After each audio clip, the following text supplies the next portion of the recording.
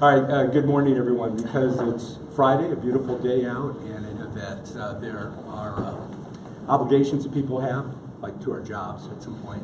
So we're going to try to wrap up around 9:05. So my name is Joe DeLuca. I am a board member with the California Association of Healthcare Executives, and I co-chair the Career Development and Transition Committee. One of our roles in career development is to sponsor events like this, which are just basically sort of intimate 20 people career conversations with leaders in our industry.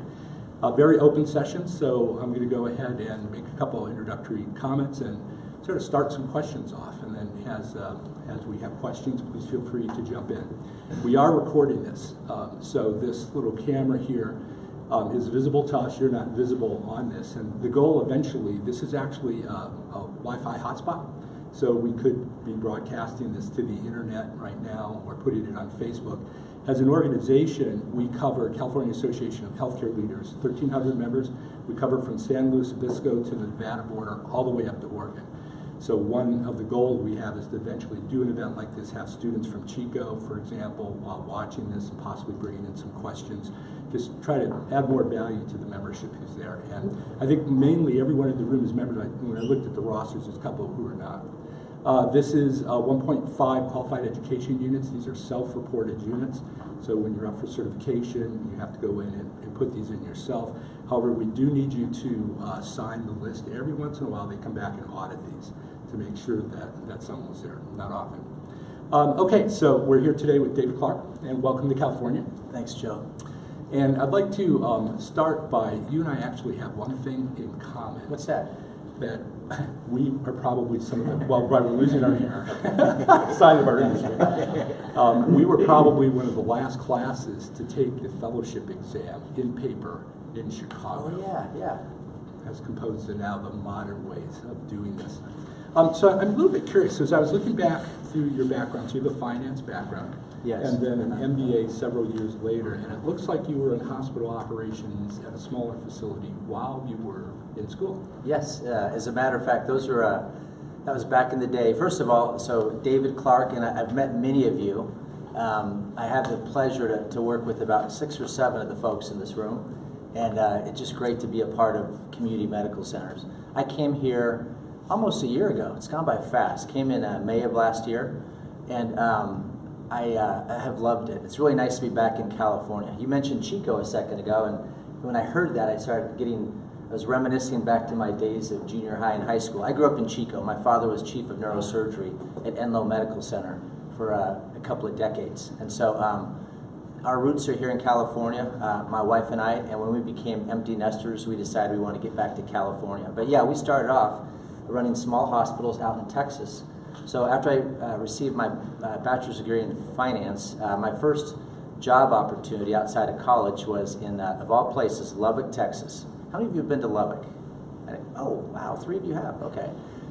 So I was there for 4 years, getting my MBA at nights, working full-time. Started off in an HR department in wage and salary administration, and then ran a clinic, neurology and neurosurgery, for a year. And then, so I kind of moved quickly, a year in each role, wage and salary administration, clinic administrator in neurology and neurosurgery, and then I was an executive assistant to the chief financial officer, where I learned a lot about budgeting and contracting and capital budgets. So when I was 27 years old, somebody approached me, a friend of mine from church, and he said, hey, there's a little rural hospital 45 miles east of here. You ought to throw your hat in the ring. They're looking for an administrator.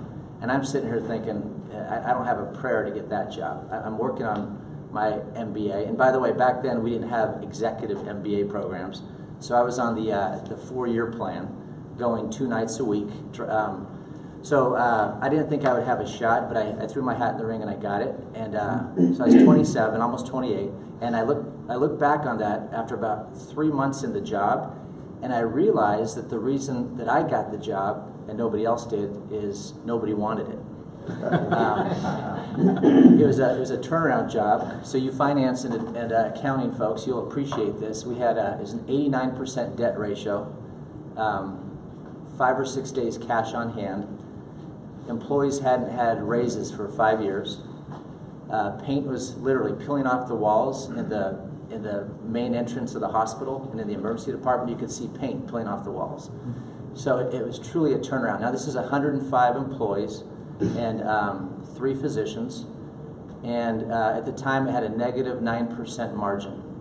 So now that's on a base of about $6 million, okay? So very small operation, and I'm going back, you know, almost 25 years.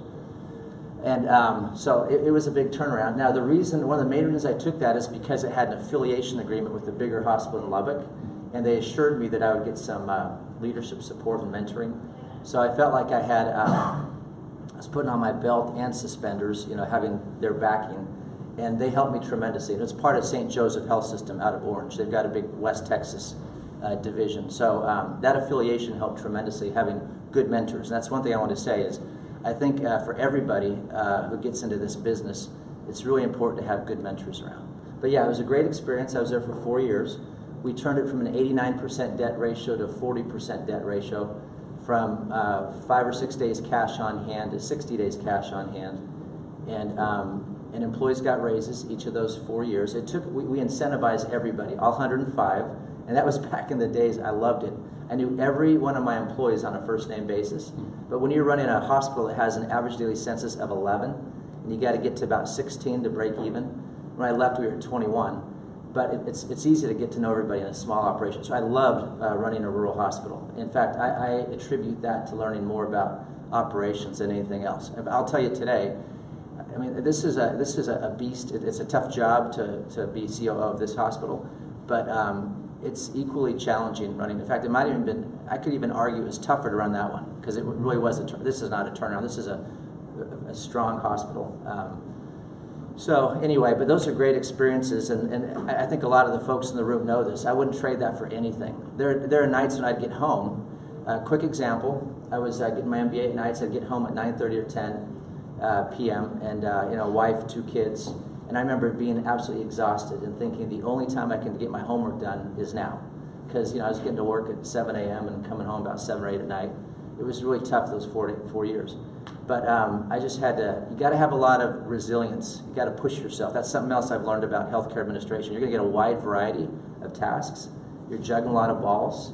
When you're running a rural hospital, you don't have a lot of bench strength, and so there aren't a lot of really smart people to delegate things. You got to learn to do strategic planning and budgeting and physician recruiting and understand your Joint Commission standards. But all within the same hour. All within the same hour, yeah. So, but yeah, I wouldn't trade it for anything. It was a great experience. So you mentioned the value of mentorship, and it's one thing that we offer as a program. What do you consider to be the most important characteristics of a mentor? So for those who are interested in picking up a coach mentor, what should they be looking for from your experience? Somebody who's a really good listener and who can show some empathy, and to really put themselves in your position and try to understand what your needs are. Because there are some people who would have zero interest in going and being for example, a rural hospital CEO. You know, they might prefer, you know, I'd rather be in a bigger city, you know, so you got to weigh everything, you know, your quality of life and your balance. And so you want a mentor who can really connect with you, who understands your values, because everybody is different. My career path is very different than John Cass or Vivian or Matt. There are so many different ways to, and not everybody wants to be a CEO. I think we as healthcare leaders need to listen and find out what are their core competencies, what are they passionate about. I've talked to many folks over the years. When I was a regent for the state of Utah, back when I was I was a regional CEO at Intermountain Healthcare for 11 years. And so I've mentored a lot of folks over the years. And I try to, there have been many who I've steered into, hey, you ought to go be a VP of strategic planning somewhere, go be a VP of HR. And there have been some who say, you know what, I don't want to put in that kind of time. I want to have a life outside of. So there are a lot of good and honorable positions in healthcare, and a lot of different ways to get to whatever your goal is. So find the right mentor who will listen and customize their advice to you. How many have you had in your career? Gosh, I would say. And were they formal or sort of informal? Yeah, those are great questions. Probably, I would consider probably 4 people who are strong mentors, and I would say 2 of them are formal and 2 are informal. Yeah, but I also feel like I'm still being mentored. You know, I love to study the lives of good leaders who are values-driven, who you know, have integrity and a strong work ethic, outcomes-oriented. So, but yeah, I would say probably 4 good mentors who have really had a lasting impression on me in my career. So, father was a physician, and did your mother work in healthcare as well? Sort of. She was a volunteer social worker. So we had a lot of kids living at our house growing up. We had probably 20 people living. We had a bedroom at the end of the hallway, and we'd have some kids would stay for 3 days, and others would stay for 3 months. So she just helped out people in need, really this was up in Northern California. We'd have people flying, like we had a teen expectant mom who flew in for 3 months and delivered her baby, then flew back to wherever she was from. And so, yeah, Mom had that very charitable person, very compassionate, and my dad was very driven, very goal-oriented. So some might look at that and go, you're not a doctor. Was that an expectation at some point? And sort of what was your passion? What was the click into healthcare? That's a great question. You know, growing up, my dad never pressured us kids. There were 5 of us in the family, 5 kids. Never pressured us or expected us to be doctors, but I gave it a try. I mean, I looked into it in college, took zoology and chemistry, and you know, did okay, B pluses, A minuses. But then I started taking finance and economics, and really had a passion for that. So, but I wanted to go into healthcare. That's pretty much all I knew growing up. I've got uncles and grandpa who's a doctor, a lot of doctors around me. But I knew from a very young age, number one, I didn't want to work over 100 hours a week like my dad, who was always on call. Never saw him 2 nights a week. And then on Sundays at church, he'd always fall asleep because he was so tired. So I thought, no, I'm not willing to pay the price to work 100 plus hours a week. So I thought I'll go into the management side of healthcare, and I'll be a hospital CEO somewhere. And so that was my goal at about 17. Because I wanted to give back, and I knew it was a very noble industry and a noble profession. Now, by the way, on the 100-hour week thing, if you want to be a healthcare executive, it's probably about 100 hours. No, maybe not 100, but it's a lot of hours. But you don't. But the phone doesn't ring in the middle of the night very much, like neurosurgeons. So now the email goes off. Yeah, that's right. Sort of around that. So one of the issues that I think, in particular, early and mid-careers deal with is the concept of a career plan. And it's a little bit, I would say, I'll use the word controversial or unsettled, that so ACHE has a very formal career planning tool. Some people use it, some people don't. Did you plot out a career path at some point? It seems like you moved pretty quickly into the C-suite. Well, it's a C-suite of one. Right? Yeah, I did. I did during my undergrad. I put one together. But you know, that changed. About every 3 to 5 years, I'd sit down and kind of reevaluate and modify that plan. So, but I still remember back when I was in college, my goal was to be a hospital CEO. But I didn't know much about it. Like, what does that mean? Is that a 20-bed hospital? Is that a 1,000-bed hospital?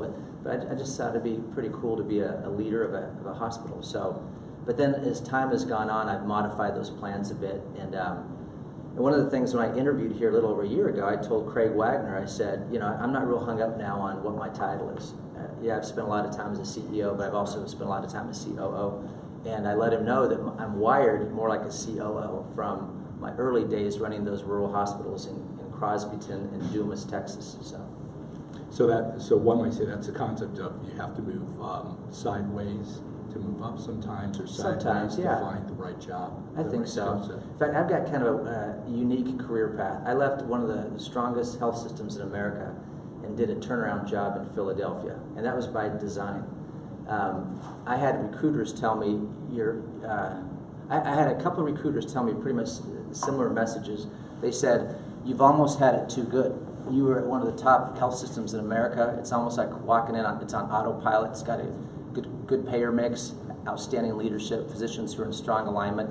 They can employ doctors out there in Utah, not in California. So there's a lot of alignment around clinical programs and appropriate utilization of clinical protocols. And so doing that for 11 years was great, but I had somebody say, you know, you've never really had your butt kicked by going out and working in a unit hospital. You ought to go do that. And I had to remind him, but you know, I ran a couple of rural hospitals, and one was a turnaround and one was not very stable.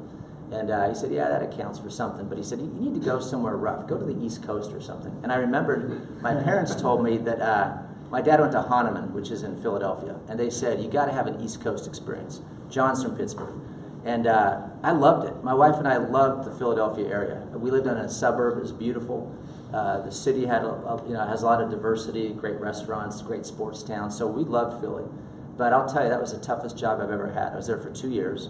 I was president of 4 hospitals. We went through a major merger with Trinity Health, and then my father passed away of cancer, totally unexpected, and I needed to be back west, closer to where my mother has dementia. So I left for personal reasons, and but that was a tough job. But I learned a lot out there, because I've been labeled as being too nice, and I've been labeled as, oh, could you make tough decisions? That's okay. So in Philly, you learn to be a little more direct. And I like that. I really admire people. Competition in the market too. A lot of competition. You got to think quickly and you got to move quick. Because when you're number 4, we were the number 4 as far as market share. You know, you've got Penn out there and Jefferson and Mainline, and then my health system was Mercy, which is now part of Trinity. But we have, I think there are 105 hospitals in Philly, and the consultants would tell us, well, Philly's way overbedded because Philadelphia is shrinking population. And I had, consultants were saying you probably need 80 hospitals in this metro area. You don't need it over 100. So there's a lot of that going on right now: consolidation, downsizing, rifts left and right. So tough market, but I learned a lot. So you mentioned your father's passing and your mother's current situation.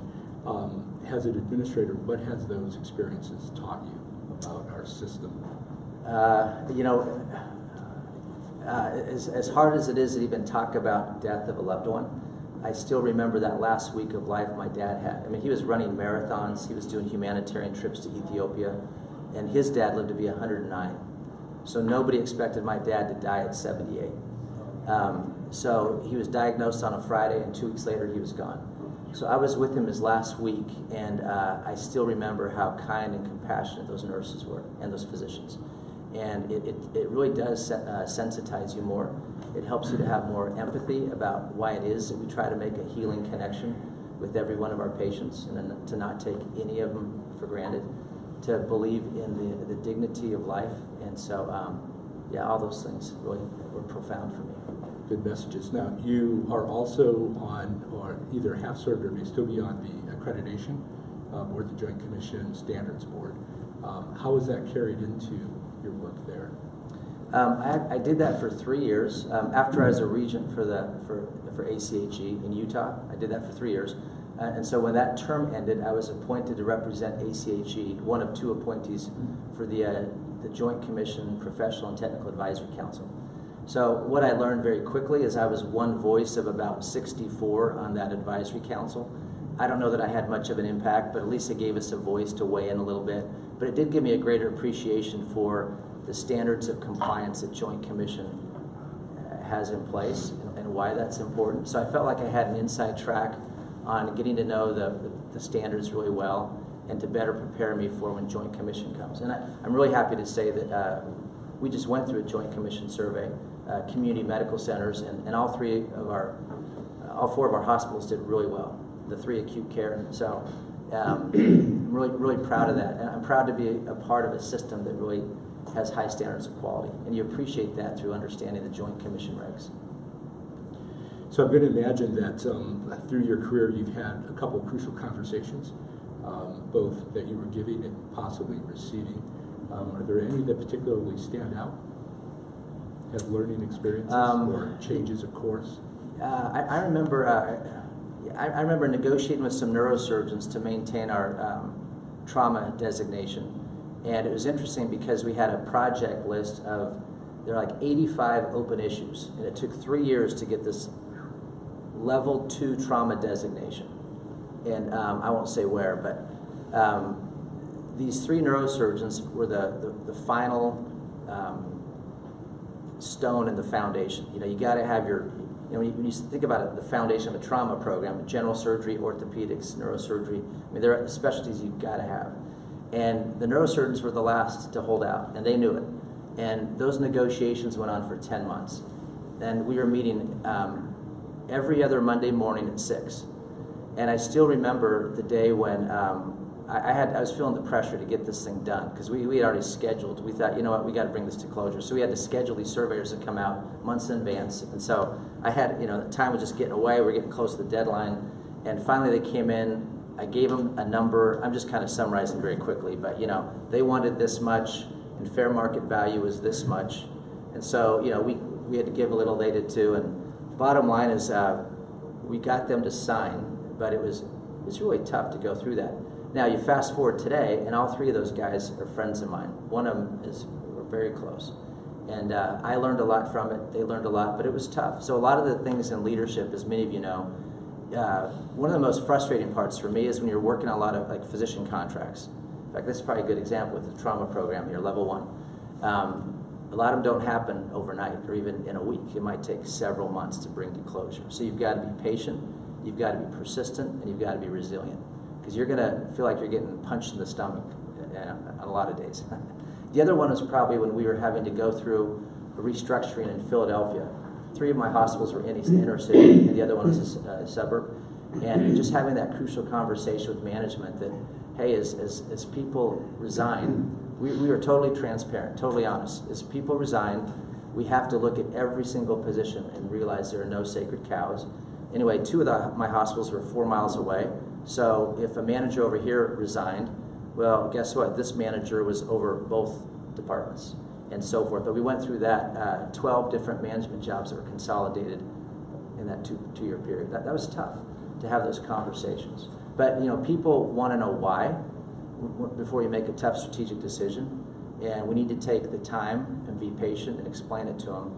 And even though it can be a really tough message, I think people will respect that because they'll see right through you if you're trying to manipulate or whatever. So that was important.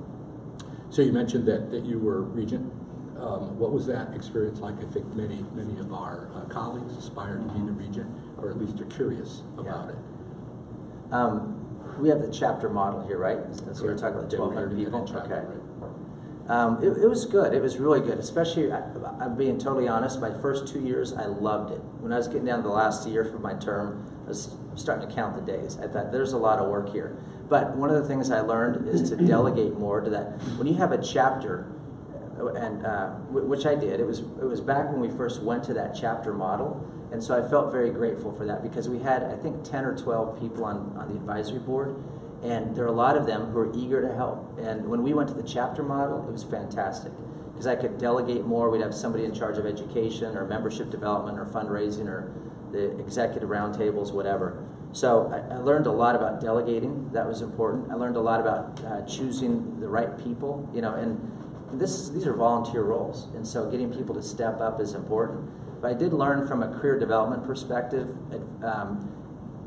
volunteering in your chapter is really important. If you can start off getting on a board or being on a committee, and you learn a lot about the college, and there's so many good opportunities, not only for the education component, but the networking. And so I've never regretted it. It was a great experience. But I'm just telling you, the last, especially the last like 6 months, at the time we were about to expand 2 of my 3 hospitals out in Utah, and there's just a lot on my plate, and so I was ready to hand over the baton. Yeah, it's definitely a marathon that you sprint to in a certain way. I do the activities along the way. So you mentioned networking, and there's formal networking, informal networking. What role has that played in your career? How have you managed your networking? I have to admit, I did more networking earlier in my career than I do today. I still do it from time to time, but it's different. You get lifelong friends in this business. It's a very, very rewarding business. And so I've got colleagues out in Philly and Dallas and Salt Lake City, and I still pick up the phone. Or it's more common now to just send a text or an email, just check in how you're doing.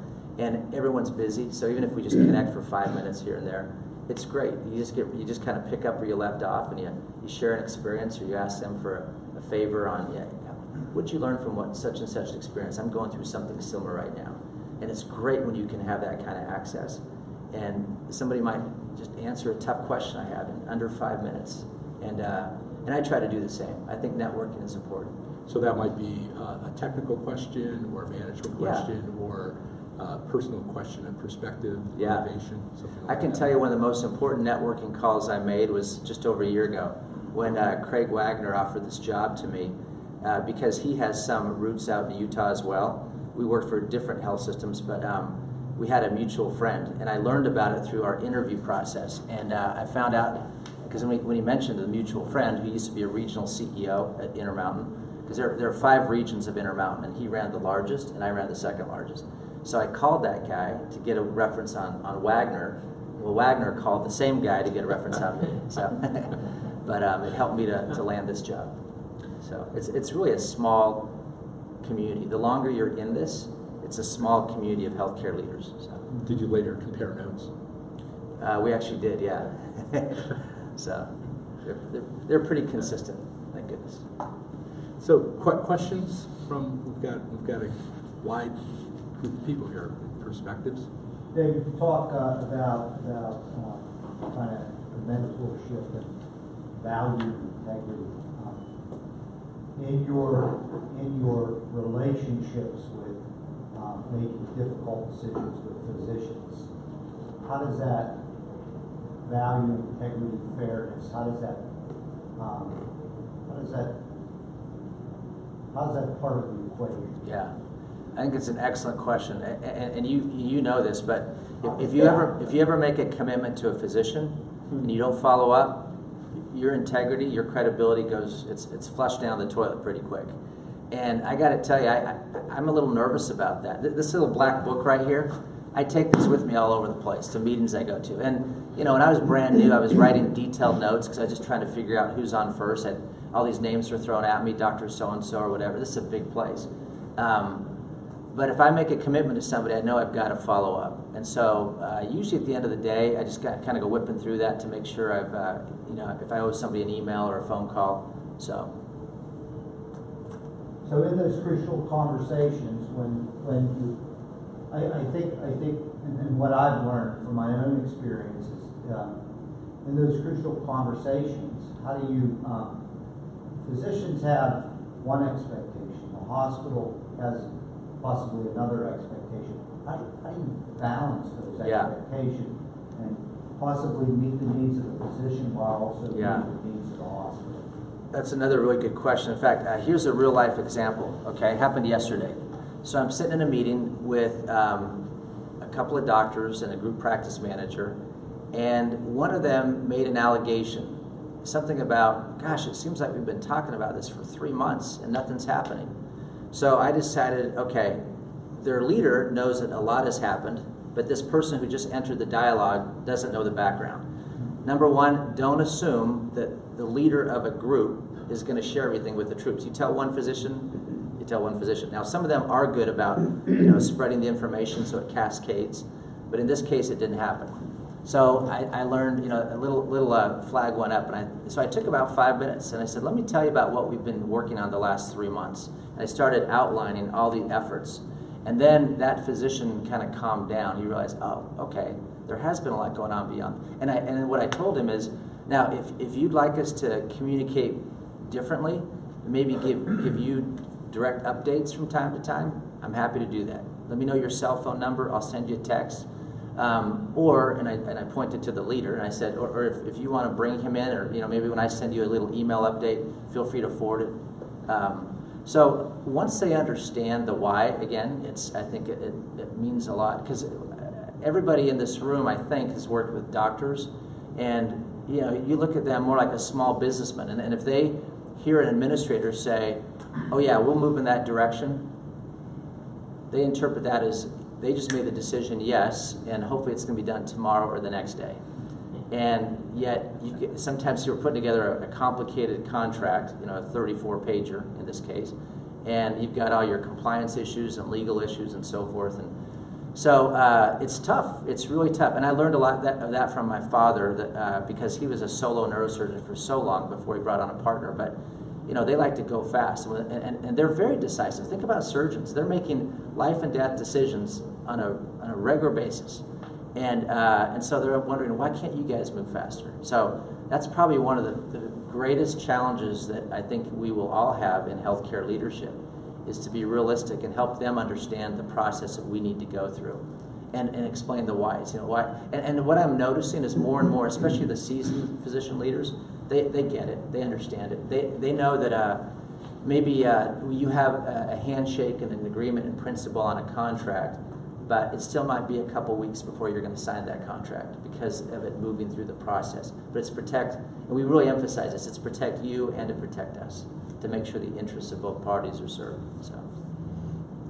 So you've worked for mission-oriented organizations as well as community nonprofit, of course, Intermountain.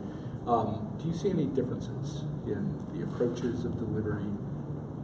Not really. Now, I've never, they've all been nonprofit, by the way.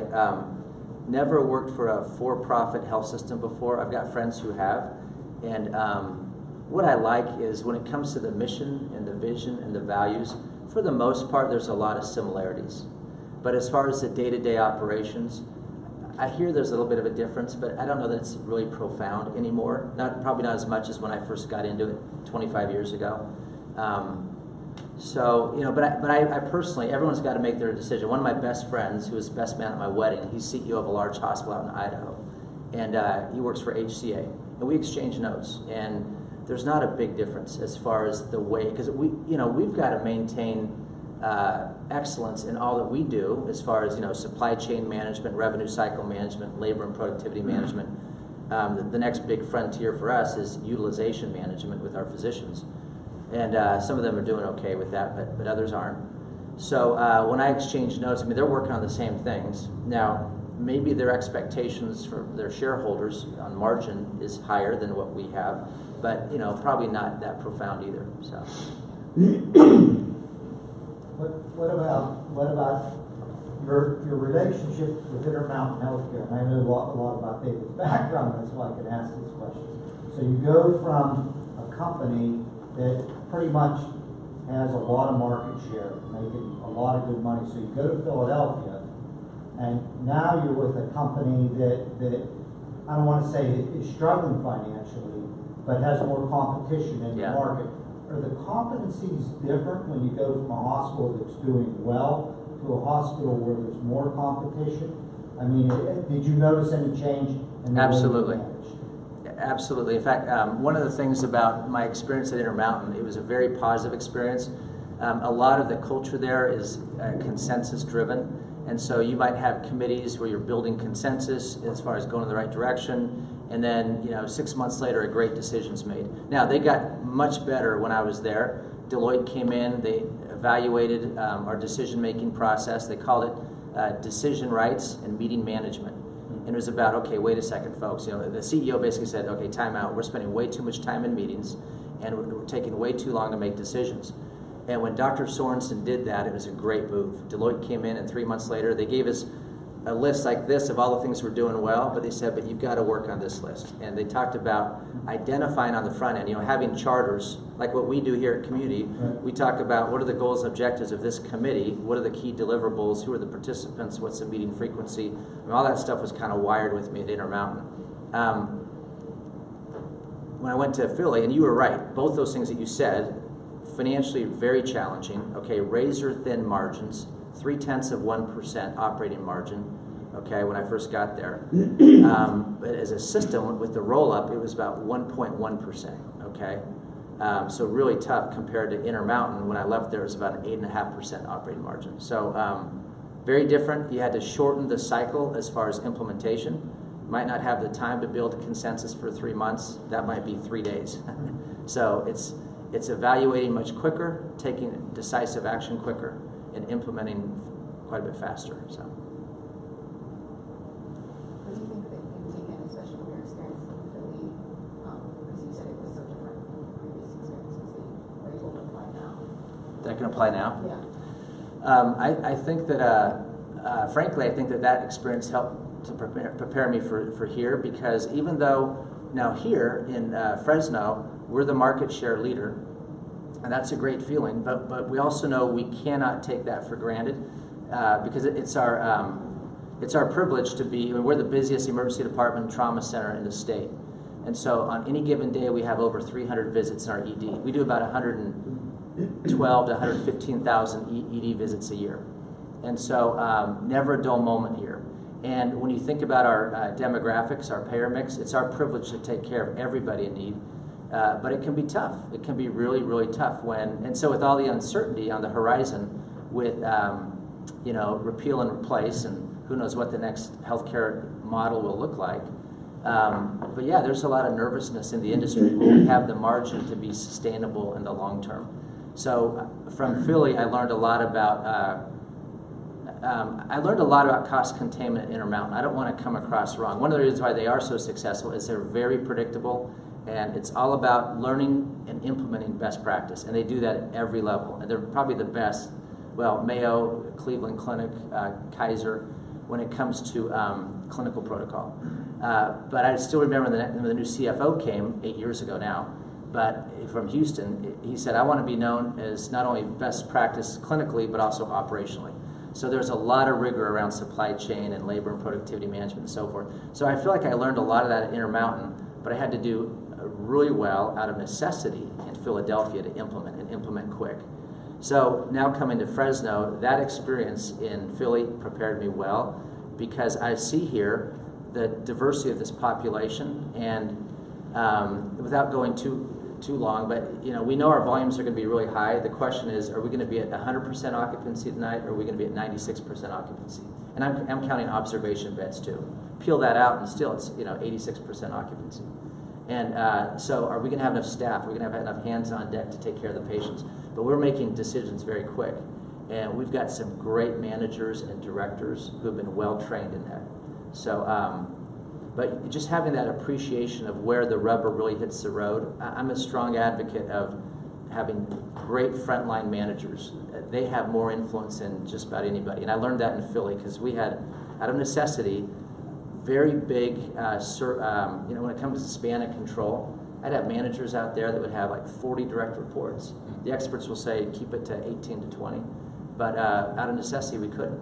So we've learned that we have to be more innovative and more collaborative in staffing these hospitals. Does that help? Okay. Patrick? One of the things that I love about operations is the constant change of right. You never know what you're going to come into every day is different. How do you prioritize the challenges that you get presented with every day, and what you can tackle, what you can delegate, and also how do you also juggle or prioritize the needs from your teams, your senior leadership teams, and then also the community events and things like this? Yeah, that's a great question. I wish I had a good answer for that. I think on a scale of 1 to 10, I'm maybe a 7 or an 8. 10's the highest. I need to improve on that. But I think as far as the way we prioritize our time, and Patrick's right, you're going to have all kinds of things, if you don't already, that are tugging at your time. Whether it's a community event, or maybe it's a strategic issue that relates to senior management or your board, or it might be an operational issue that relates to your team, your direct reports. And yeah, I'm constantly challenged by that. I mean, John knows this. We co-chair a team on drug costs, okay, an operations improvement team on drug costs. Well, we all know drug costs are going up way too fast.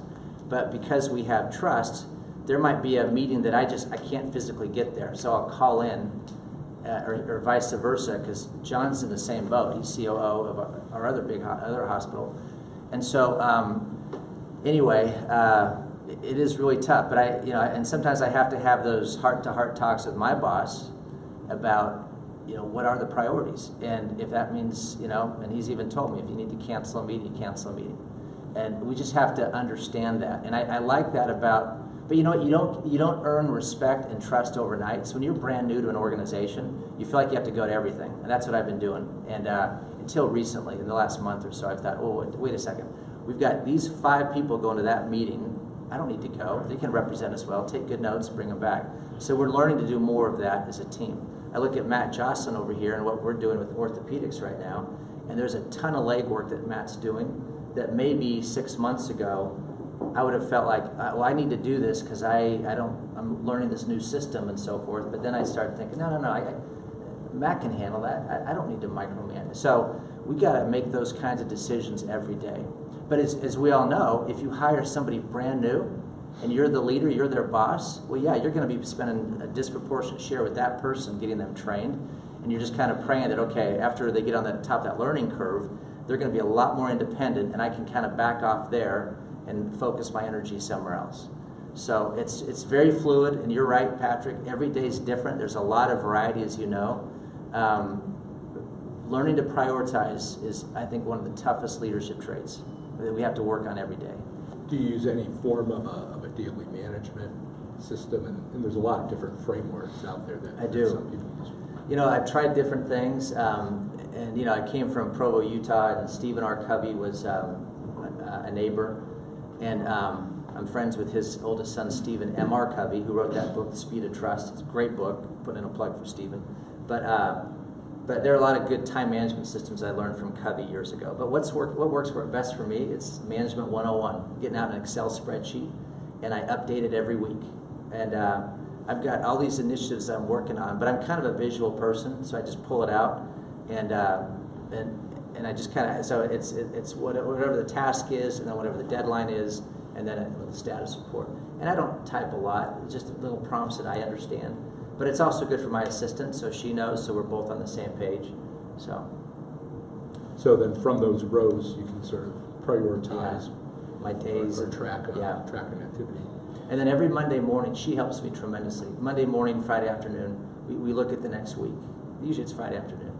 And there are times when we have to make tough decisions. I'm going to have to bump this a week, or I can't come to this one, or shorten this from an hour to 30 minutes. So she helps me a lot. So you introduced the concept of Covey, and as you're aware, there's many different frameworks for personal motivation and progression out there, John Maxwell being one that I personally have followed.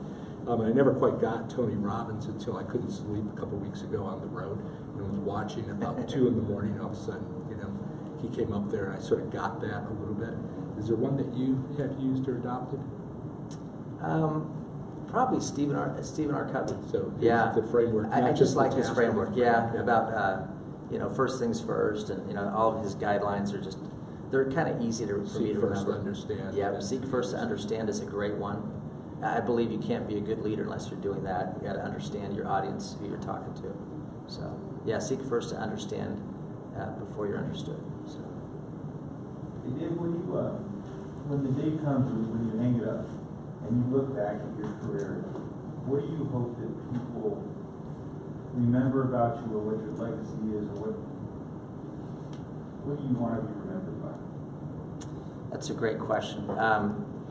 Professional related, which is not as important as personally how I want to be remembered, but professionally I want to be remembered as somebody who could come into a community, assess the community needs, and raise the bar on quality, service, access, and cost.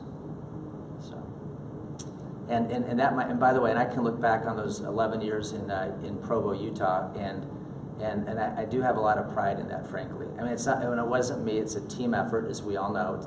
These are team sports. But, bringing in a heart surgery group at a time when there's a lot of turbulence, revolving door, about every 2 years heart surgeons would come and go. And the 3 that I recruited there 15 years ago are still together. It's a unified group. And you look at their outcomes, what it used to be, Salt Lake City, Provo, and over time, it just, rising tide lifts all ships. The group in Salt Lake's doing better, but now that they're collaborating, the big group in Provo, the big group in Salt Lake, and the whole community's better off because of that. And so I might have been a small piece of that, but it gives me a lot of gratification to see that. So I still have friends and relatives that live there, and anyway, so yeah, those things are gratifying. So it's often said that organizations such as Intermountain or Kaiser, because of their large presence in the market, can shift the curve, whether it's a quality curve or a cost curve, just by adopting practices that then become the community standard of care. Do you see that community has that opportunity? I do, as well? Yeah. And as we all know, in a community like here in Fresno, you've got a lot of doctors these are open medical staffs, and so you have doctors you've got a lot of this cross-pollination going on, from a Clovis community to community regional to St. Agnes. So doctors are learning new things, whether it's through their professional associations or from their own local medical staffs. And competition's good. Competition's healthy.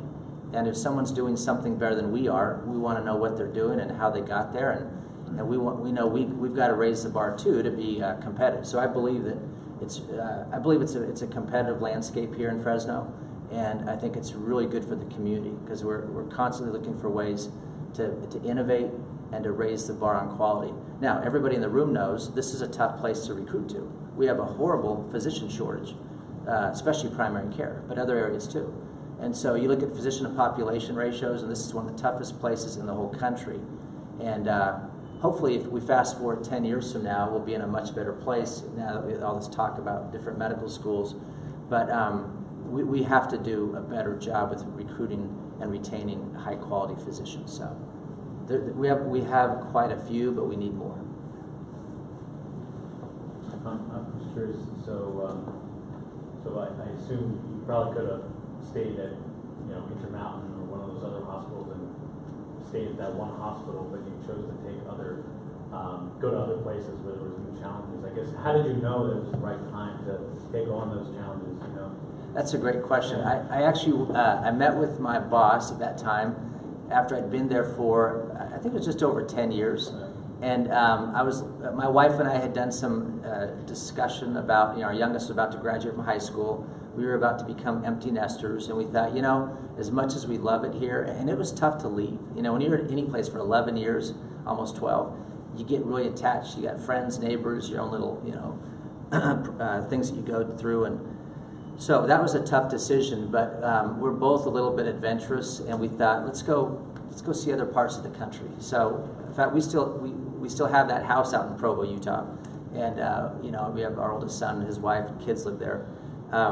But it's been a great adventure. I've loved it. So 2 years in Philly and then 2 years in Dallas. It's another story. It's a level 1 trauma center associated with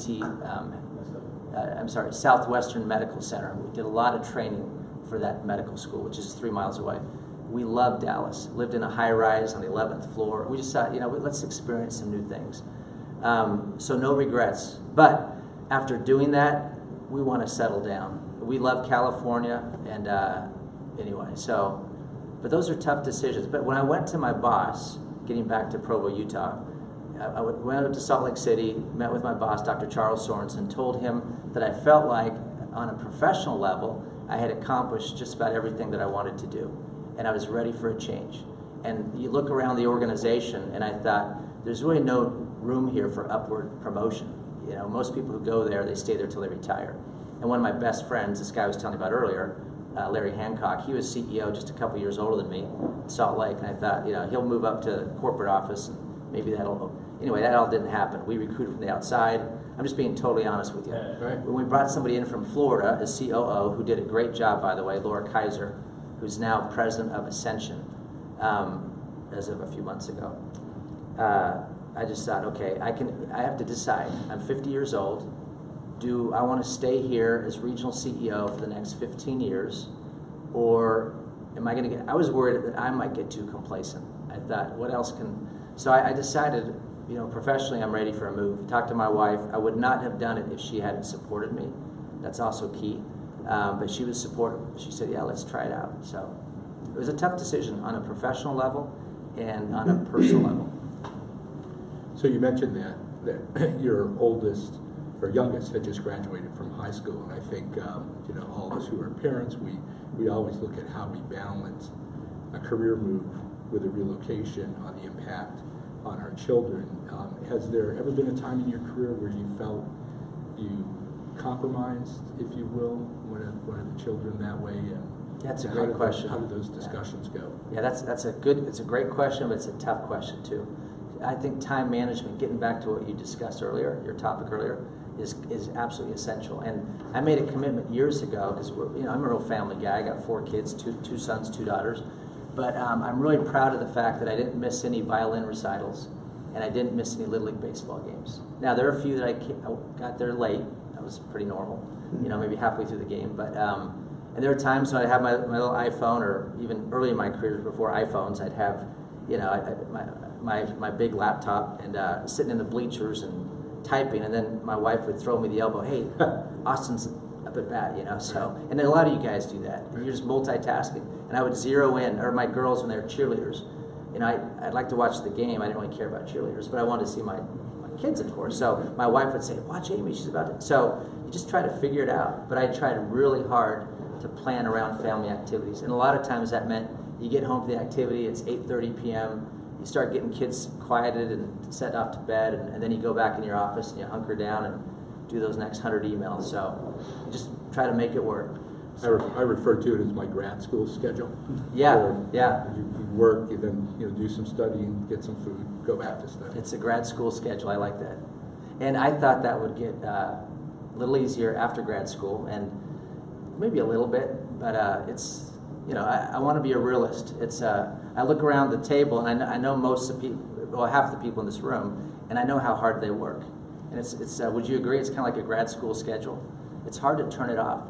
That's one of the hardest things, but I made a commitment years ago that when I pulled into the garage at night and I turned my key off, mentally I was turning off my mind too. I thought, okay, at least for the next 2 hours, I'm going to immerse myself in the moment, helping out my kids with homework, my wife with, doing dishes, whatever. I would always, and I love doing things. I know this sounds crazy, but I actually enjoy doing the dishes. You know why? I could see immediate results. Because a lot of times we don't see enough results. Some of these things are big picture strategy. Or mowing the lawn on Saturday, believe it or not, I loved it. You could just do the strips one at a time and celebrate an accomplishment. So. Now you're in California, so you got to have artificial turf. Right. That's right. Well, I shouldn't admit this, but I haven't mowed the lawn for a few years. So. Hey, Dave, you brought up an interesting point earlier about titles and utility and team, what that means. A lot of there have been people that I've worked with that I've mentored that you talk about the title. People see title, they see money, they see power, they see control. Back to the point of servant leadership. Yes. Being humble about what you do and how that resonates and enriches the people's lives around you. Because I think part of our responsibility as leaders is to support the people that are supporting the patients and the families that come into our institution. Absolutely, yeah. And you've seen over the years to really kind of hold true to that value. Well, thank you. I tried. Over time, Yeah. did you continue to keep Yeah. your focus on that? Well, John, I appreciate the question. I mean, I got to tell you, this is kind of a personal, kind of almost a sensitive issue for me, because I've had a healthcare leadership coach, and I love that. I had the chance to get a coach for about 3 months, every 2 weeks. And one of the things that she told me, because we actually did a 360 on me, and she said, you know what I'm hearing? You don't toot your horn enough, and you don't let people know the accomplishments. And so there are things that are going on that people aren't aware of. And she said, you've got to somehow figure out ways to strategically toot your horn. I said, give me some examples. And because, servant leadership, I mean, you hit the nail on the head. That's kind of how I'm wired, and I don't care about who gets the credit. I just want to get the job done. And I told that to Craig when I came to interview here. I said, I'm looking for the right culture and the right team. I'm not really hung up on titles. And it's about servant leadership. And when you're in the trenches and you're helping out that, giving words of encouragement to that NICU nurse or that ED manager who's on overload or whatever, I love doing that kind of thing, the one-on-one. Well, you can't check any balanced scorecard on that, but that takes a lot of our time, and it's important. So, back to your question, Patrick, about priorities. The priorities in these positions sometimes is supporting the people that are doing the work. that's right. So if you have to cancel a meeting in order to be more accessible to a person that has a good question, and you can support them in their growth and development when they have a hard question, as far as priorities are concerned, that becomes the priority. Yeah, absolutely. Yeah. Things around, because you're the responsibility of being in an executive position is you're trying, like similar, I guess, to your children, you're trying to create a better life for them. When you step out, you want part of your legacy to be that you were accessible, that you were there to coach. And sometimes I think, our day, we have these meetings that are back to back to back to back, and all of a sudden you look at the end of the day and you kind of say, I haven't really had any touch points with any of the people that are doing the work. you know, it's more complicated in a 700-bed hospital than it is a 200-bed hospital. It's still, but I don't know, does that drive your priorities? Oh yeah, absolutely. In fact, I think when I look back over the course of my career, one of the things that I miss as I've been running larger hospitals and health systems is the personal touch. And I mean, to this day, if it's 3:30 p.m. and a meeting got canceled, and I just picked up 30 minutes or whatever, I love to push away from my desk and go walk down the ED or go up to the NICU, and it rejuvenates me just to watch people in action, watching the doctors and the nurses taking care of patients. I love that. And there are a lot of days when I don't even do that, and I miss it. When I was running little rural hospitals, I would go rounding in the morning, and a lot of times I'd round at night before going home. And yeah, I'll admit, I would like to tell all of you today that I round an hour a day, and I don't. I'd love to. I round probably an hour, hour and a half a week. Some weeks I can get up twice, but it's tough. We're buried, as you know, with meetings and priorities. But I think the individual, you know, that the individual touch points that you're talking about is absolutely essential for the organization. So we have about 5 minutes left before we have to get David to a conference call that came on calendar. So keep going. Great questions. Move down the side, maybe. So we've had some community folks with interaction. How about questions from those who aren't part of the community? I'll just make a comment. I've enjoyed this so much. Thank You've got you. a beautiful story. I know a lot of executives. I know Larry Hancock personally. Oh, do you? Yeah, he's a great guy. Okay. You embody what I think a true leader, not a manager, but a leader embodies. Thank you. The priorities that you have to have. You have servant leadership. I've heard you talk about making a difference. Is my summary of what you said, and those are traits that you don't always see, which is unfortunate. But when you see it, it's your humbleness comes through. And as a servant leader, I just want to say that I'm very impressed with Thank you. this conversation with you.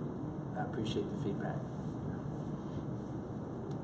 Okay, well, I'll close with a couple. So we have, so this will be viewed by a lot of mid-careers in particular, who I think in our profession are struggling right now. They're struggling because they see fewer positions opening up, consolidation occurring in the industry, higher standards for academic performance, to, for example, become a fellow or to move around.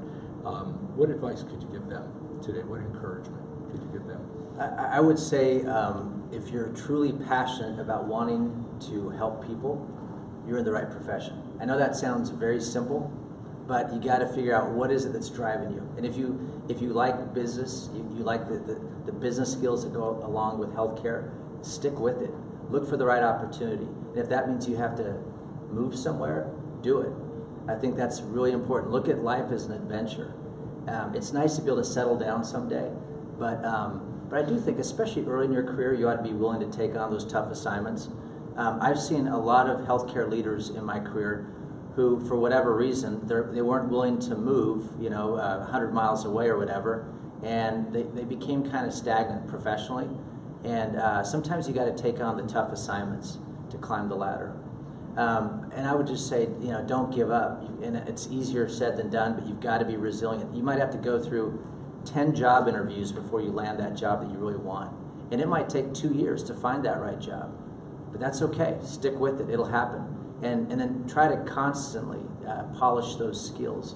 The resume is important to at least open the door to get the interview. But once you're there, you've got to really present and perform. Now, here's the challenge, too. A lot of us who've done a lot of interviewing, I've seen people who interview incredibly well, and they get on the job and they can't really perform. I've seen others who don't interview very well at all, and the references check out great. And you take a chance on them because they didn't interview well, so a lot of people might say, don't hire that person. You go with your gut anyway, you hire them, and I've seen somebody, they just really performed. They knocked it out of the park. So you got to look at all those factors, the references, the resume, the interviewing. But sometimes you do have to go with your gut. True story, I was involved with an interview in this room not long ago with a bunch of doctors and a candidate, and they gave rave reviews to this candidate. You would have thought it was a totally different person when you read the evaluations from the interview teams in the afternoon.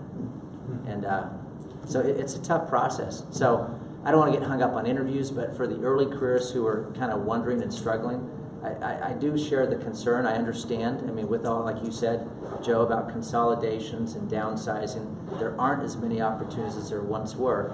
But they might not be in a traditional acute care setting, but they're going to be more and more opening up in other aspects of healthcare.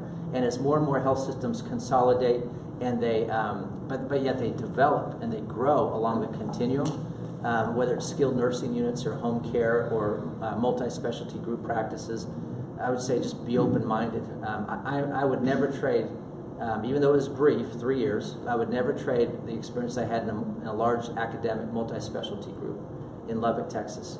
That taught me a lot about, you know, looking at it through the physician's eyes. So I would say don't be, like I went, you know, HR, finance, and then clinic administration before hospital administration. Well, that was my path, but everybody's path is different, and you just got to kind of figure it out for yourself. So there's no one right way, but just stay connected to healthcare, because then you can, it's all about helping people, and I don't think there's a better industry to be in. And yes, we have a lot of bureaucracy.